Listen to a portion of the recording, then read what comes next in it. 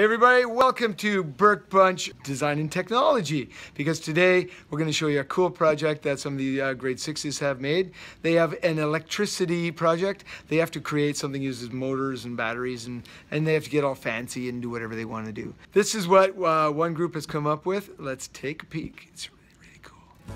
So this is my biplane project. I have 2 motors on it, which I wanted it to spin faster so that it could drive. So I put 2 9-volt batteries, a switch on the side of the box that holds the batteries. And the switch is made with a clothespin. Batteries are chained together, so the black goes to the red, black goes to the switch, comes from the switch to the motor. You can see that right there. Comes out of the motor, over to the other motor, and back to the original battery right there.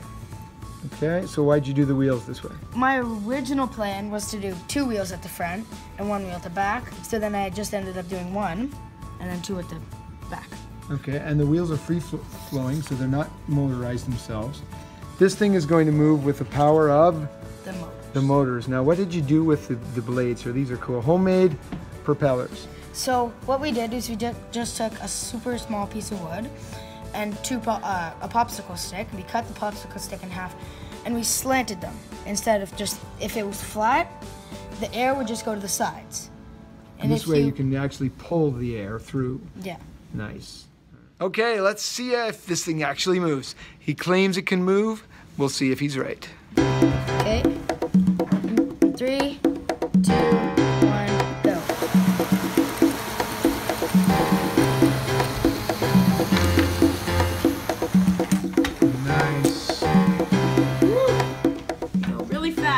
Way to go! Because of those 2 9-volts. That is awesome. So there you go, a simple yet really cool project using 2 hobby motors, 2 9-volt batteries, homemade propellers, and they actually have a plane that will actually drive by itself, wind plane. So you can do it too. Just, you just got to use your creativity.